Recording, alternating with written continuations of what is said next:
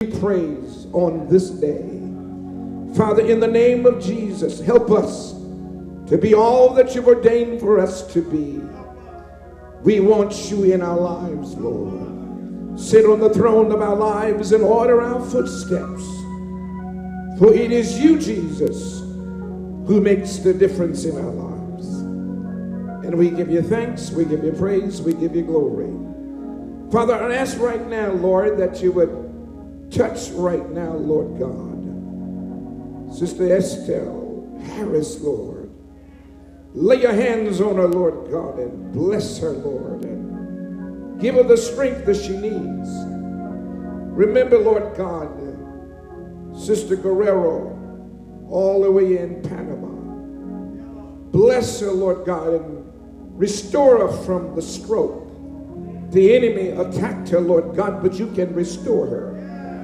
In the name of Jesus, bless her son Steve, Lord God, who went to see about her.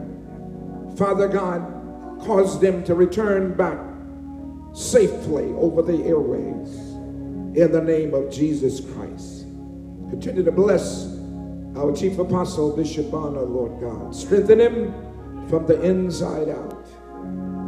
And bless all of you people today. We will praise your name forever. We ask these blessings in that name that is above every name. The name Lord Jesus Christ. And let God's people say amen. Please remain standing and open your Bibles to the book of Matthew's Gospel, chapter 26. In the name of the Lord Jesus. Today is Holy Communion Sunday.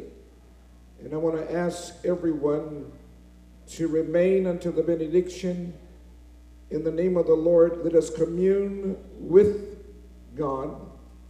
Well, let us hear a word from God before we go into observing Holy Communion. Matthew's Gospel, chapter 26, the first two verses. And then we want to go to verse 14 to 16. And then verse 20 to verse 30. I want us to just rehearse, remind ourselves of the context of these verses of Scripture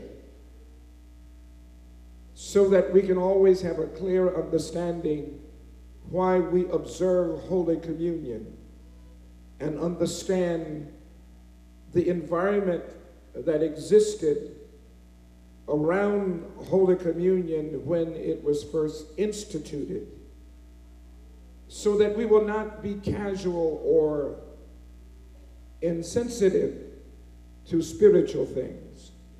Look at verse number 1 and verse number 2, and let's read it together in concert. Read.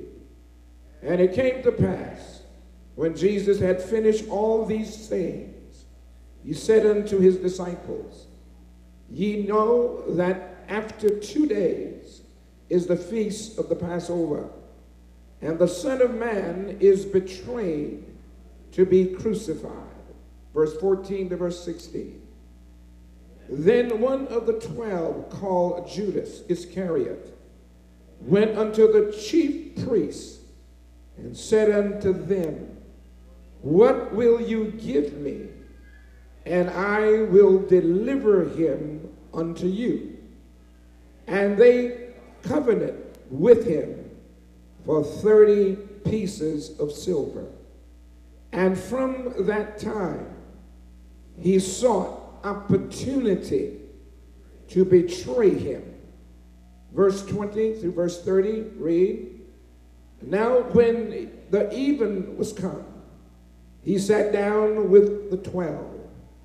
And as they did eat, he said, Verily I say unto you, one of you shall betray me. And they were exceedingly sorrowful, and began every one of them to say unto him, Lord, is it I? And he answered and said, He that dippeth his hand with me in the dish, the same shall betray me.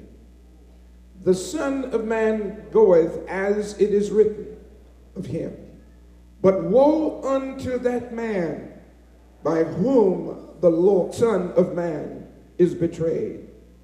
It had been good for that man if he had not been born.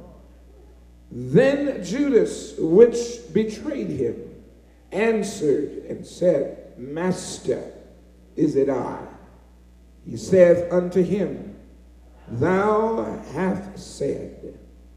And as they were eating, Jesus took bread and blessed it and brake it and gave it to the disciples and said, Take, eat, this is my body. And he took the cup and gave thanks and gave it to them, saying, Drink ye all of it, for this is my blood of the New Testament, which is shed for many for the remission of sins. But I say unto you, I will not drink henceforth of this fruit of the vine until that day when I drink it new with you in my Father's kingdom. And when they had sung a hymn, they went out into the Mount of Olives. And let God's people say amen. May be seated in the presence of our great God, our Lord and Savior Jesus Christ. I want us to sit prayerfully for a few moments with contemplation of eating from the Lord's table, and at the same time being mindful of how crucial and how important Holy Communion really is. Praise the name of our God. The important thing here, saints of God, is the Lord is painting us a picture with what surround his institution of what is called Holy Communion or the Last Supper. And the thing that jumps out is recorded in verse number 21. And as they did eat, he said, Verily I say unto you, that one of you shall betray me.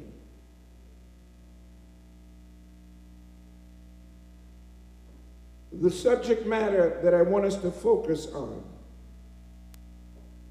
are the words of Jesus. One of you shall betray me. The sub-theme that I want to put under that for your consideration and for our contemplation and thought: the tragedy of betrayal. The tragedy of betrayal. Now, the Lord's Spirit is in our midst. We have rejoiced.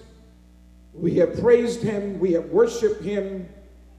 He has manifested his presence in our midst.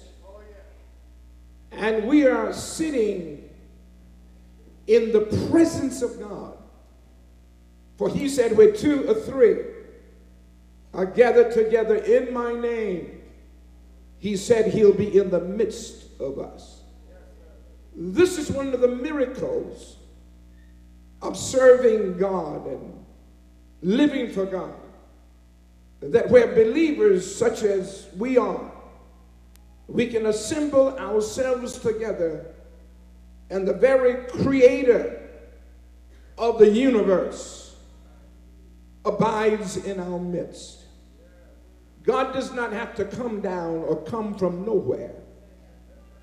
He is with us right now. Can somebody shout, he is with me right now? And this is the truth. This is so very, very in truth, saints of God, and this is why it is so necessary for each of us to have a relationship with our